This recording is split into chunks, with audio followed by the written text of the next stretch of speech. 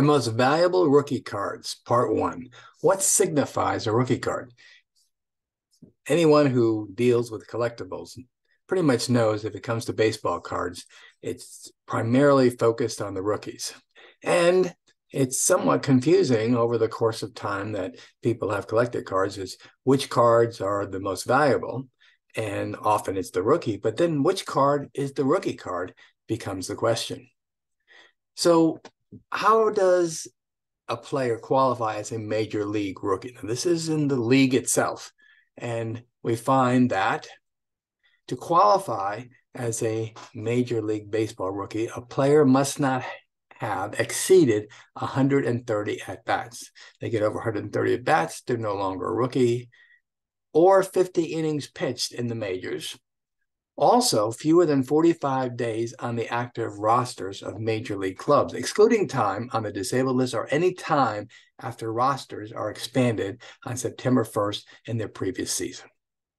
So Topps really began promoting rookies back in its 1959 set, and you have these particular cards within the set that represents the rookie stars of that time.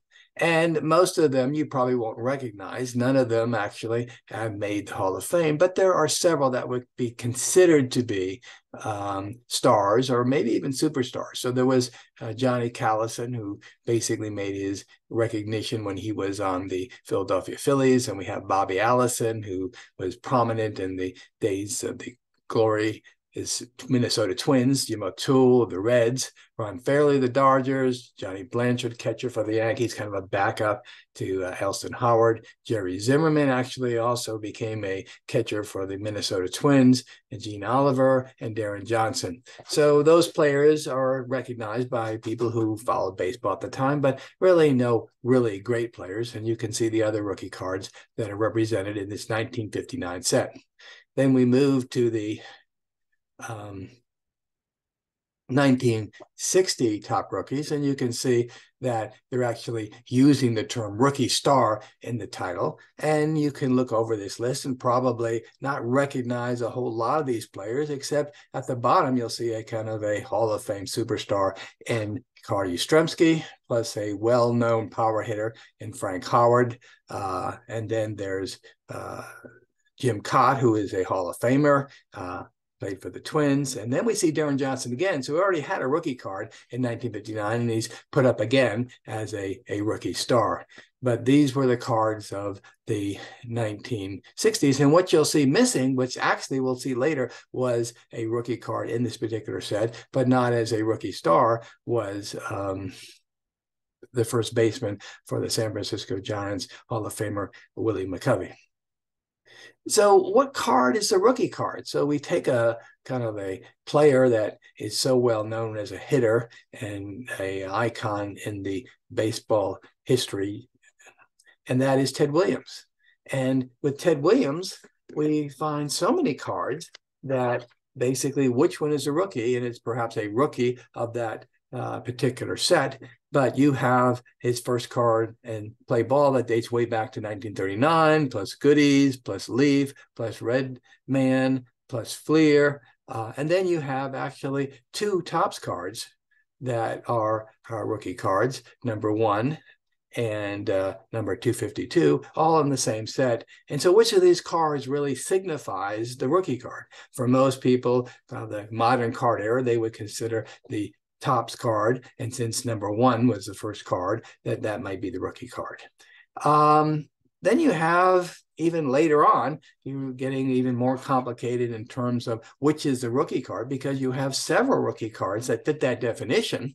And as, for example, Barry Bonds. So Barry Bonds has cards of the 1987 when he was a rookie in both Fleer and in Topps, and even in Donruss, as you see that there are two different pictures on the 87 Donruss Relief, and one is not Barry Bonds, it's actually Johnny Race. This is an era, but also you have other cards that are rookies. And then you have cards that preceded that in 1986, which were the kind of updated, or the rookies that were in Topps and Donruss and Fleer. So which one is the actual rookie card and which one is the most valuable?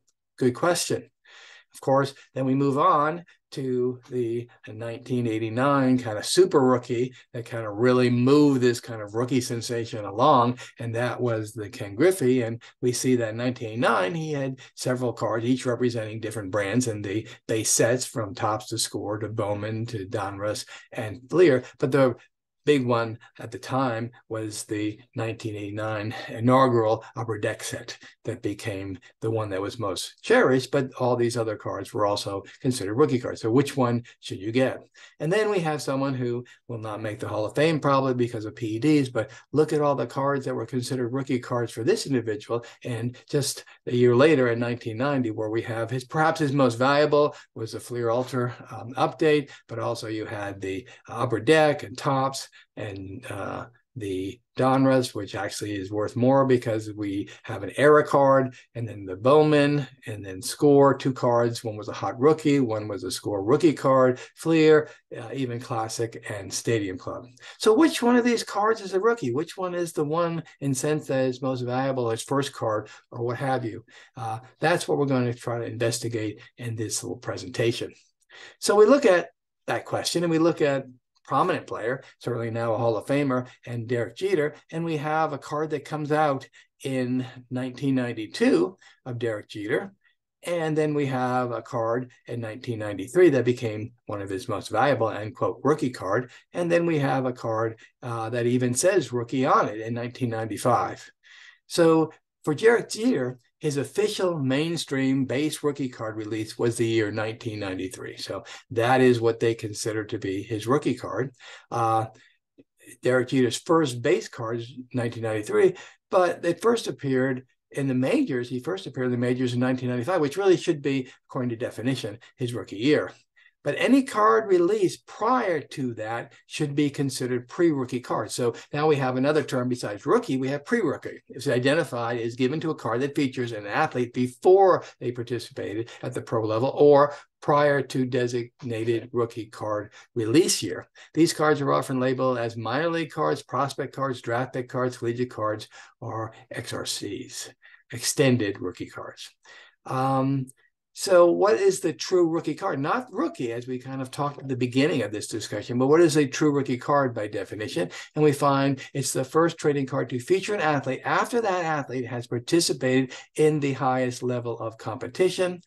Collectors may value these first appearances more than subsequent card issues. So now we look at kind of the Bowman, and we have a Bowman card that's listed as the first Bowman for Freddie Freeman in 2007, and yet the rookie card in Bowman comes out with a significant RC, representing rookie card, in 2011. And then we have the famous what card is most valuable for the Mark McGwire, and going way back to 1985, a bit before he entered the majors, was his U.S. baseball team, not even really in the minor leagues in 1985, which considers the most valuable of his cards. And then we moved to 1987 when he was his rookie year, but this card came out as a rookie and was kind of a predate card, like a traded or a not traded, but a updated set. And then we have the regular rookie card in Topps in 1987. And then we have a card in 1988 that even listed as a rookie, which is 1988. So again, it gets very confusing in this picture of which card's a rookie card and is a rookie card most valuable.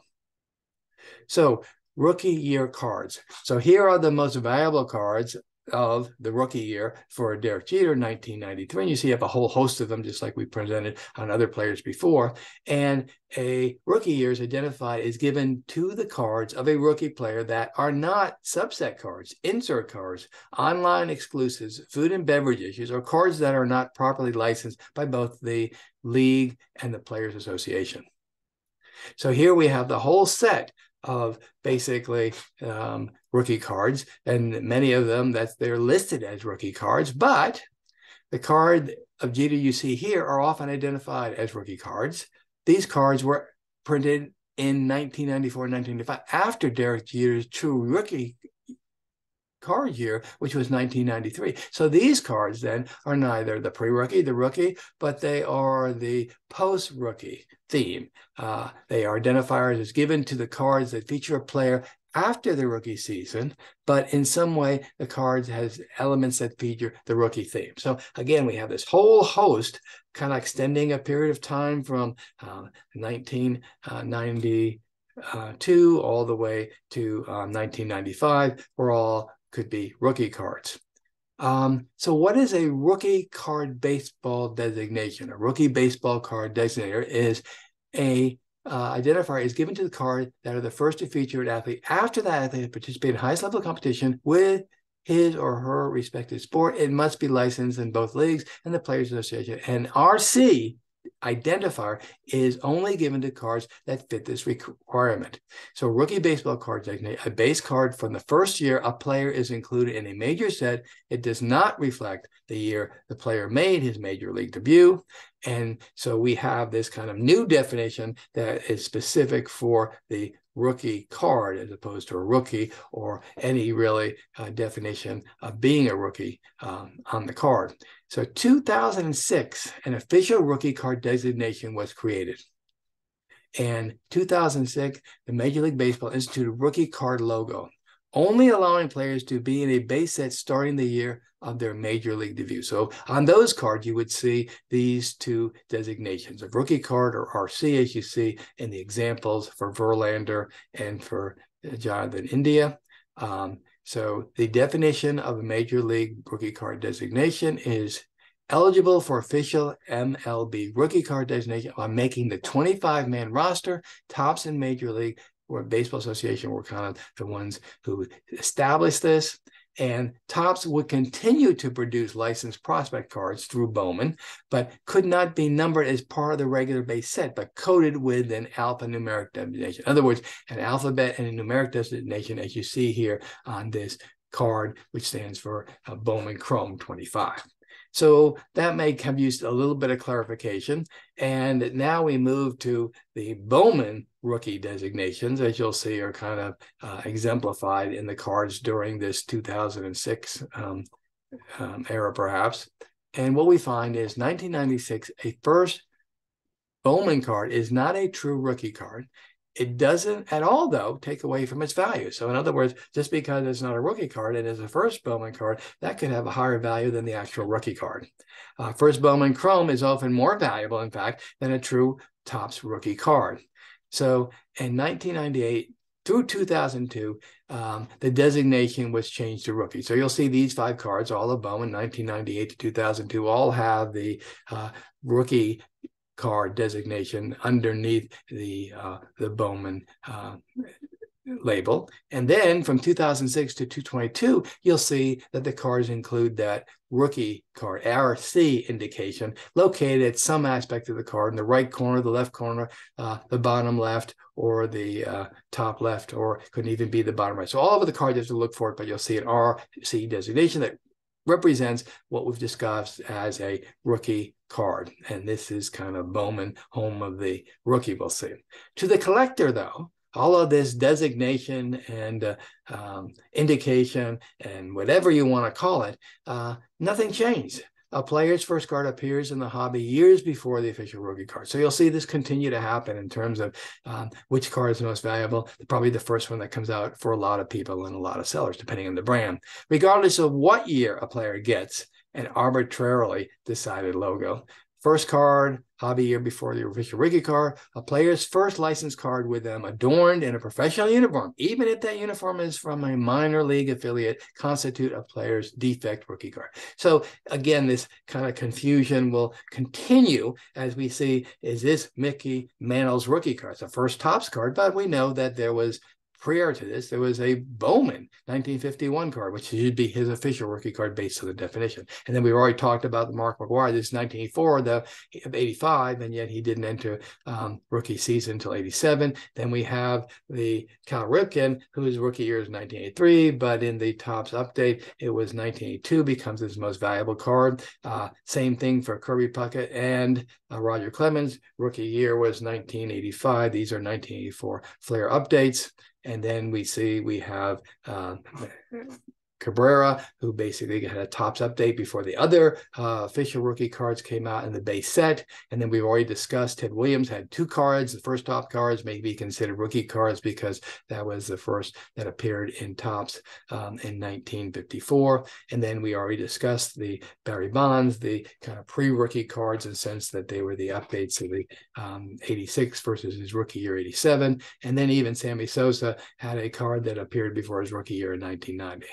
So then we kind of, again, addressed Derek Jeter, 1993, was a 1992 draft pick, but his rookie card didn't occur until 1993, but he really didn't enter the league until 1995. So a lot of confusion, as well as we can look previously in the history of Topps cards. And we have this Phil Niekro card in 1965 that says rookie stars. And you would think if you kind of are looking for his rookie card, that would be it. But no, he had a card for the rookie stars of the Braves in 1964. So you'd almost think there were 2 rookie cards a year apart. Same thing goes for Gaylord Perry, a Hall of Famer, who you kind of saw as 1963 rookie stars and think that's his rookie card, but no, it was the year before 1962. That is his true rookie card. And then there's the famous Maury Wills, who didn't have a rookie card in Topps until later, and yet Fleer was the first to come out with a rookie card for him, as due to kind of licensing problems with Topps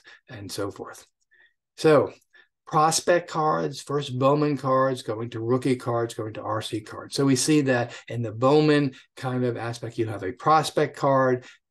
Then we're moving to first Bowman card, and then we move to where they actually call it a rookie card, whether it's Bowman Chrome or Bowman Heritage or just plain Bowman. And then we move to the RC, meaning rookie card captioned in the left-hand corner or the left-hand bottom corner and so forth. Why are rookie cards worth more than other cards of the same player? Well, there's not a definite explanation for that. And there's several explanations, and kind of choose the one you want, but they are usually more valuable than the other cards of the player throughout his career. So one reason may be scarcity.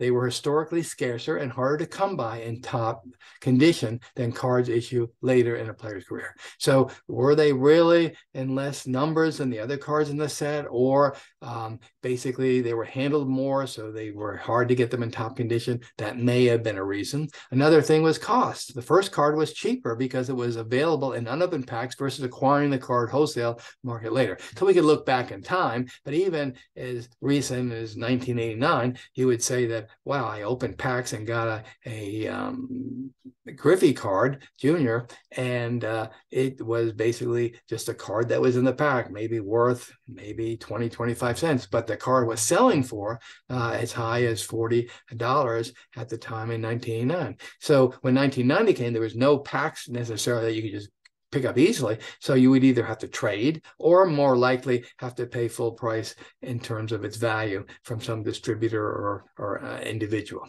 And so if you got in the pack, it would be cheaper. And so if you got these cards early just from packs, they would be basically something that you could really find extra value if you kind of resold them later. Then historically, just the fact of the tradition that coveted in the world of card collecting was the rookie card. That's just the way it is the way it's always been, to get the first card of the player. And then there's a mystique through all this, especially for players who don't make a big ruckus right out of the gate. So Mike Piazza and Manuel Rivera in that 92 Bowmans, they could have been overlooked because it wasn't really until later that they kind of emerged as this real kind of super player, and then made the Hall of Fame. But they broke out several years later, though they had certainly a good start to their careers. So now, again, extending on this concept of the rookie, when and so forth they become a rookie, what brings about them being a rookie, it all kind of has to do with the 25 and 40-man roster. Now, the active roster size is 25 players. In 2020, it started that the exception would be up to 28 players on the team. And that 25 players typically consist of 5 starting pitchers, 7 relief pitchers, 2 catchers, 6 infielders, and 5 outfielders. If you look to the right, you'll see what some people have come and put together as the ultimate 25-man roster throughout the whole modern baseball era. You can, well, not even modern. There's some players that go way back in time, like Babe Ruth and Roger Hornsby. But these would make up the 25 best players on a roster that some people have kind of construed. You can agree or disagree with it. Now, the 40-man roster is a combination of players on the 26-man roster and the 7, 10, 15-day injured list, the bereavement family medical emergency list, and the paternity leave list, as well as some minor leaguers. And in order for a club to add a player to their 26-man roster, the players must be on the 40-man roster. So that's sort of the call-up and the way that it's currently working in Major League Baseball. So the September call-up. Okay, what is that? On September 1st, clubs can activate any player on its 40-man roster. Most do not take advantage of those spots, so they don't need to. They're not in contention and so forth. Active rosters will expand again to cover 28 players, and teams can carry 14 pitchers at most in order to cut down on the endless parade of bullpen arms. So there has been a history of this kind of September call-up. Sometimes players are called up, just given the opportunity to make the show and get used to playing at a higher level than the minor leagues, which is frequent. Then we can even look at what some people, as you see from Bleacher Report, says are the 10 greatest September call-ups in the Major League history. It's always kind of a neat list of all these call-ups, who were the most influential, and starting way back with Stan Musial, and then on to Francisco Rodriguez, J.D. Drew, Fernando Valenzuela, Fred Lynn, Ernie Banks, Randy Johnson, David Price, Jose Canseco, and Billy Hamilton. So if you want to hear the story behind why they were so credited and give accolades in terms of being a call player for that particular year they came up, you can refer to this reference at the top of this slide. Now, Topps logo identification of what is that player, what is a term that they use from 1962 to 2022. And you'll see on this list, boy, it's pretty kind of filled with variety. It's not a consistency whatsoever as we look from 1962, where the cards were labeled Rookie Parade or Star Rookie, down to the 1981-82, where they begin to use it on the cards Future Stars, and then they begin to use the word prospects in 79, but again use it in 92 to 94. Coming attractions and on deck were used in 94. Again, back to prospects, rookie class, rookie cup. And now we start seeing the symbol of the rookie card. And even Topps is using first year card in 2003, back to future stars and prospects in 2004, Topps total in first year. And then we do definitely see in 210 to 222. So last 12 years, we see this kind of rookie card RC designation. So let's go ahead and just look at some examples real quick of these Topps cards and what they did to label the cards as this rookie from 1962 to 1994. And as I said, the Rookie Parade. We see the star in the 62 of Lou Brock, and then we see called Rookie Stars, 63 and 64. And then you have rookie third baseman. So you have it listed by their positions. Prior to that, it was rookies on the same team. And then in 1979, you have the prospects listed, and they're all on the same team. And then we have the same team as Expo Future Stars. And we also begin to see Future Stars kind of consistently in the Topps in 1987, 89, 90, 91. And then you have the Topps Glossy, where actually just right out says the year the person was a rookie and listed on the card starting in 1988. We have other designations, as you see, Topps Prospects, where we're now kind of including players at shortstop from all different teams. And as I say, they'll have cards that are really rookie cards, but they're called coming attractions or on deck. Rookie Class, again, back to rookie card. And we go around and we see the Future Stars, first year, and we see first year listed several times, then rookie cards, rookie cards, rookie cards.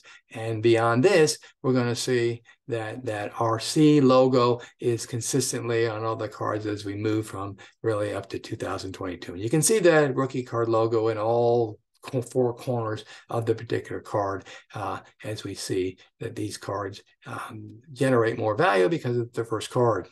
So we're going to look, and probably a lot of this will be a review of what we've already talked about. But as we look from 1962 to 2000, you once again can see all of the different designs in terms of that were used to kind of focus and emphasize the rookie card. Even the years where no designation at all was made of the rookies, and it was just assumed because of the design it was. But for everything from the rookie stars to future and future stars. Now it's not just Topps that is doing this and kind of putting this into the minds of the collector and fanning the fire, but it's also Donruss, Leaf Score, Fleer Ultra, Collector's Choice. So we see that Donruss comes out with, okay, we're going to use our designation, our logo as rated rookie. And we see it goes all the way from 84 to 85, way up to the present. And then you have Leaf, who just comes right on the card and says rookie, or Leaf will say RC rookie and have a different designation. Score always tended to have some indication, either putting it right on the card as 1990 rookie Juan Gonzalez, or the hot rookie kind of insert cards, or just rookie on the label. And then we have the Fleer Ultra, as well as the Collector's Choice, all kind of insinuating that this is their rookie card. Moving on to Upper Deck, we see that starting in 1990, you see a little symbol there, and then moving on, star rookie, plain rookie, star rookie, all the way. And finally, we look at Pinnacle, and Pinnacle has the 92 rookie prospect, and they kind of use that symbol quite a bit on their cards. So all these makers are kind of trying to kind of give highlights that this is a card to collect, and we'll tell you it is because we're going to give it the logo representing rookie or star rookie or future star or prospect.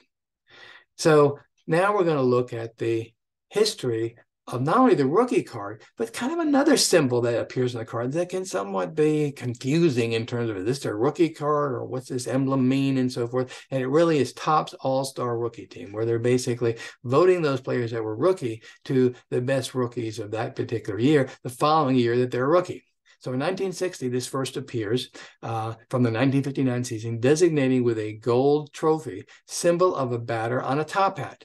So when we look, and here's that Willie McCovey card that was in the 1960s, set, different from the other rookies, and that little symbol there, and he is basically an all-star rookie. But in this case, this is his rookie card. And then we see that 1961 included Topps All-Star Rookie on the cards with the same design as the rest of the regular issues, but it's basically right there on the regular series card. So it's not a different card, just that symbol is on that card for that particular player, as you see in Ron Santo here. And so it's like a trophy, but he's standing on a top hat. Then, beginning in 1973, the symbol was changed to a gold cup bearing the words Topps All-Star Rookie. So a little bit of different symbol, but it kind of carries through the rest of the cards, as you see on this Carlton Fisk 1973 card, but it continues even into the 1990s with Ken Griffey Jr. So now we're going to see a little bit of change in that kind of design of the Topps All-Star Rookie. We go from kind of a gold base on that 1990 Ken Griffey to kind of that cup on top of a kind of a wooden platform all the way through to 2022, as you see in these various pictures. So continue to change, but for the years from 1994 to 2022, it's pretty much stayed the same for those Topps cards. Since the 1960s, top regular issue baseball card sets have included subsets players named All-Star Rookie Team. So now we're going to go back to that period of time where we look at those 1960 rookies, and these were those players that made the All-Star Rookie Team. We've already discussed Willie McCovey, but there's other players that, again, were not Hall of Famers, but they tended to be stars. And we see in this group, we see the Ron Fairley, Jim Perry, and Bob Allison, and Jim O'Toole. But remember, those players had those rookie cards in 1959. Only Willie McCovey really was a new card. So if you are interested in learning additional information about the baseball card industry, the history of baseball cards, profiting and investing in baseball cards, or ideas to bring fun back to collecting, please be sure to follow us below. And feel free to view our library of YouTube videos and take a moment to hit the subscribe button if you would be so kind. Also, check out our eBay store where we have available for many of you the cards shown in these videos.